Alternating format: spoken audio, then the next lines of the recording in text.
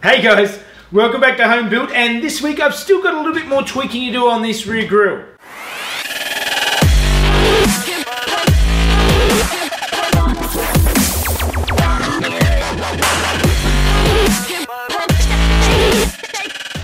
Okay, so before I get stuck back into doing a little bit of tweaking on this grille, a little bit of admin is I just got contacted by Neil at Performance Developments, and one of the cylinders has got too much detonation damage to be able to seal properly, so I need another 2.7 cylinder, just a factory cylinder. They're getting bored out and recoated anyway, so if anybody has one, particularly if you're in the US, might be easier shipping than getting one here and sending it over, but wherever you've got one, if you've got one lying around, please let me know so I can get it off to Neil and we can get them off and get them done so I can get this engine underway.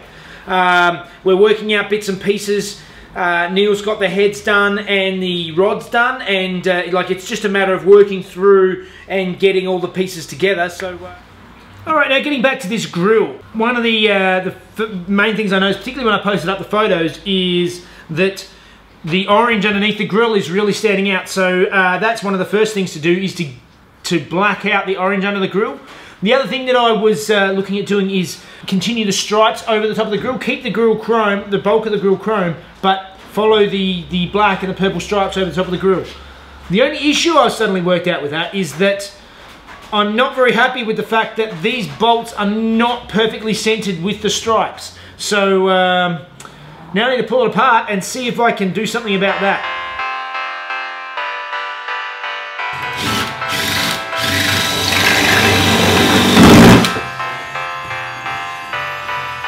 I'm such an idiot. I love making more work for myself. Look at what I did here. I dropped the drill down and I chipped the paint. It's just a touch up. I can blow that in with the airbrush, and it's just a pain. I really should think before I do these things.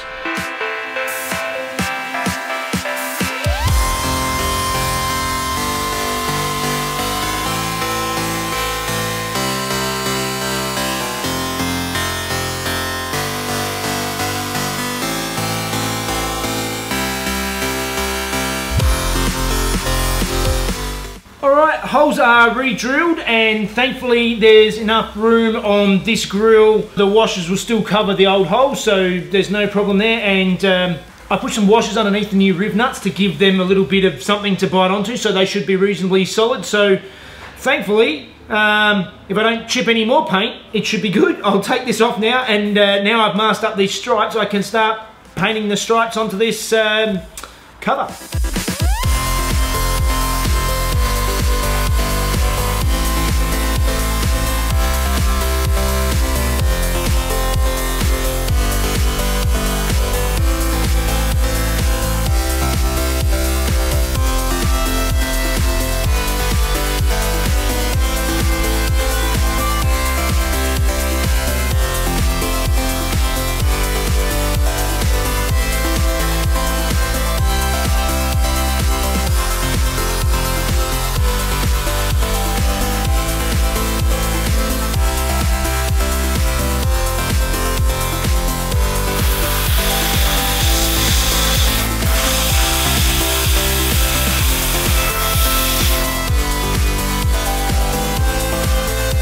Alright, that's all touched up, and I now have my mesh with my stripes on it.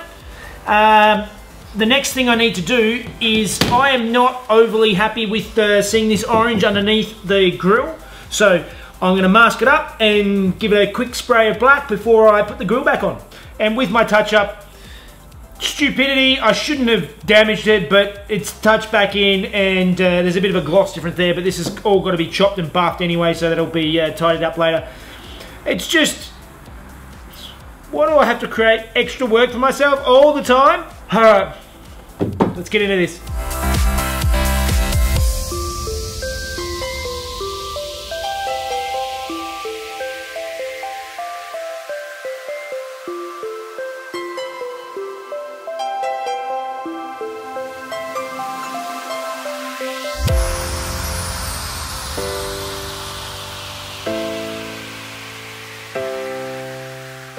The next task I have to tackle, and I've already been in here tearing apart, is as you might have seen a while ago, I fitted my aftermarket race pedal box.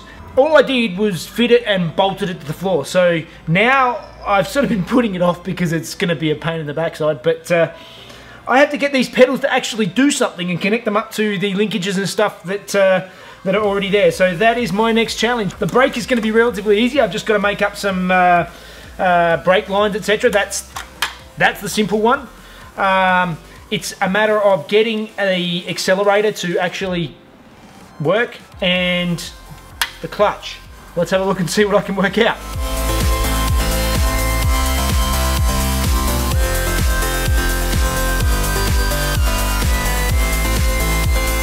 So after a bunch of playing around down under there, I was sort of trying to potentially use this old bracket that was used on the previous pedals, but by the time I put it in there and realised, you know, keeping the existing cables in there, I was going to have to make some mess of mechanical linkages. It would have been bodgy, and ultimately I don't think it would have been very safe. I think the best course of action is to go through and just get some custom cables made up. The clutch I could probably make up now because the clutch is not going to move, but because I'm playing around with the accelerator anyway, it's not going to be running the standard CIS. I will wait until I've got an engine, and then I'm going to have to do it then. So it means I can still go ahead and try and connect up the brakes. Connecting up the brakes means I need to work out what hard brake lines I need, because I'm going to have to get some new hard brake lines to run to my master cylinders.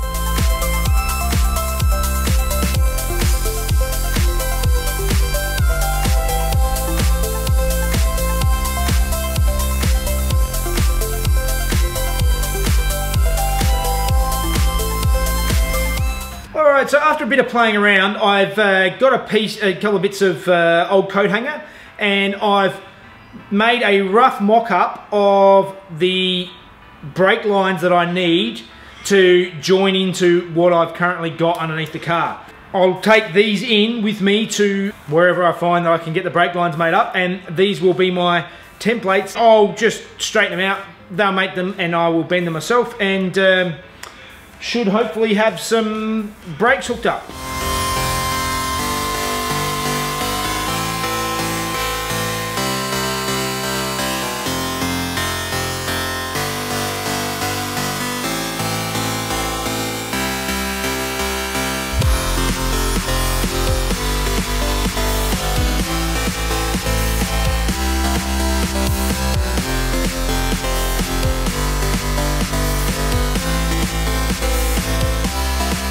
Alright, I just realised that I haven't turned the microphone on yet this morning, so what I filmed earlier, I explained it all, and it will have no sound. So basically what I've done is I have made my mount up for my brake fluid reservoirs for my master cylinders, and I've run 2 new lines with some rubber grommets down through the firewall, down into the brake pedals. At least this part of the brakes are done. The rest is going to have to wait until I get my pads. I've ordered some brake pads, and I've ordered some brake rebuild kits, so when they get here I can do the brakes. But for now, I've been putting it off, but I think I need to finish the dash.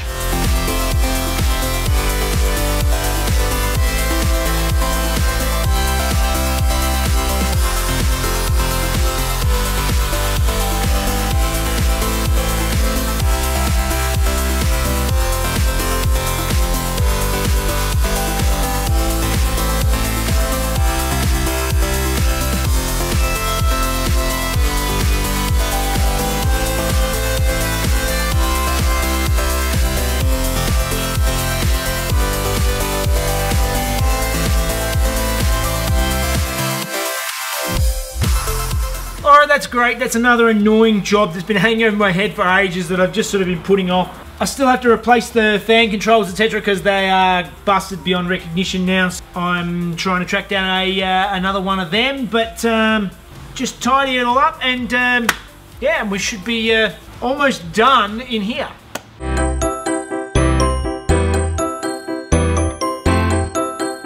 Hi guys, did you know that the Porsche 914 was actually developed in conjunction with Volkswagen?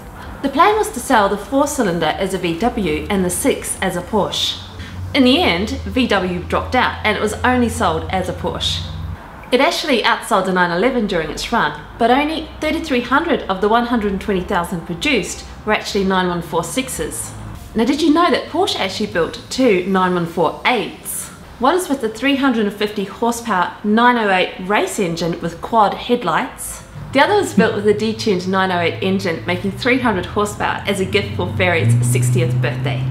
He didn't like the car very much, but it is still in the Porsche Museum today. Alright guys, the stripes are done. I fixed up my silly little chip that I shouldn't have done in the first place, and worked out bits and pieces about what I'm going to do with these pedals to get them connected up, which was, it took actually a lot of time. It's not very exciting, but it needed to be done. And I finally got that dash out of the way. Like, it's been hanging over my head for a long time, so that's sorted. So, as always, if you enjoyed the videos, please like and subscribe to my channel, Home Built by Jeff. And you can follow me on Facebook and Instagram at the same place. See you guys. Perfect. First go. How good is that? I'm all over it. It's built with a detuned 908 engine making 300. A detuned 908 engine making 300 horsepower. The other was built with a detuned 908 horse.